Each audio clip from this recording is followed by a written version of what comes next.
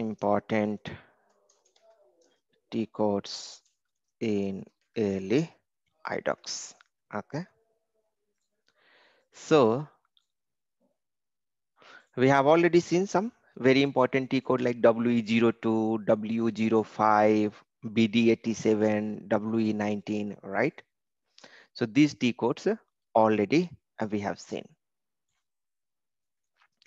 We have already seen about WE02, right? We have also seen about WE05.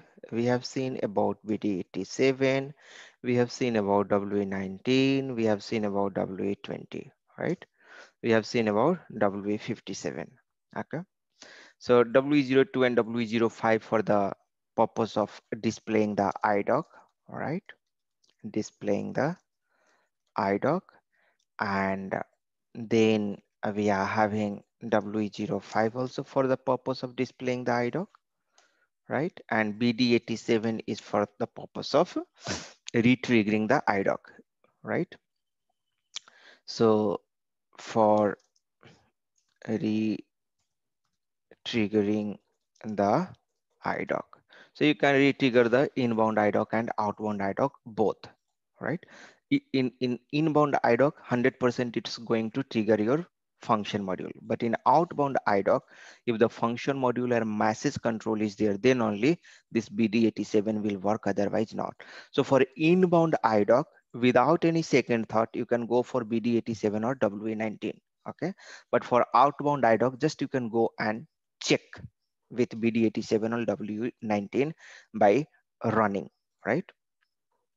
So here for retriggering the IDOC. So here this is also for retriggering the IDOC for both inbound and outbound.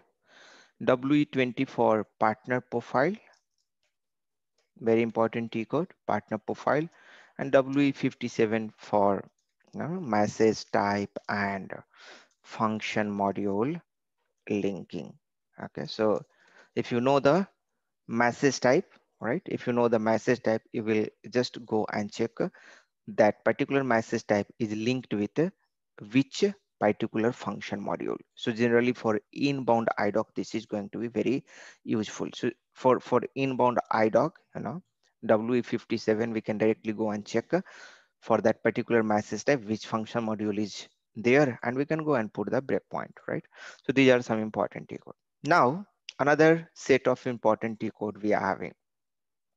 This has this is one set of important T code which is going to be useful for debugging. Another set of T code which we have, one is BD10.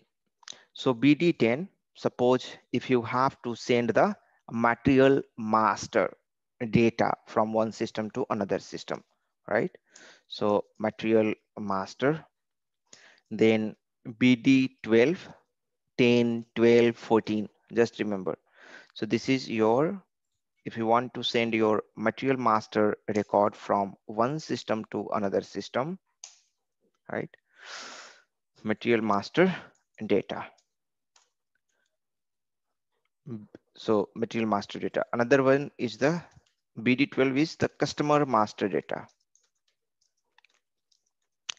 from one system to another system. Material master data from one system to another system. Okay. Now BD10 we are done. BD12 we understood what is for vendor master.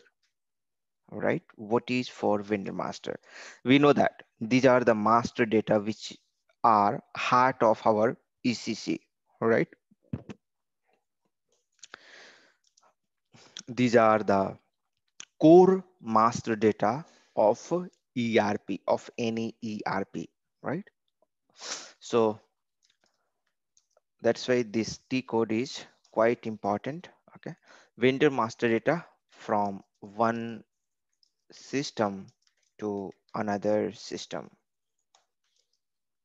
All right. So these are the T codes.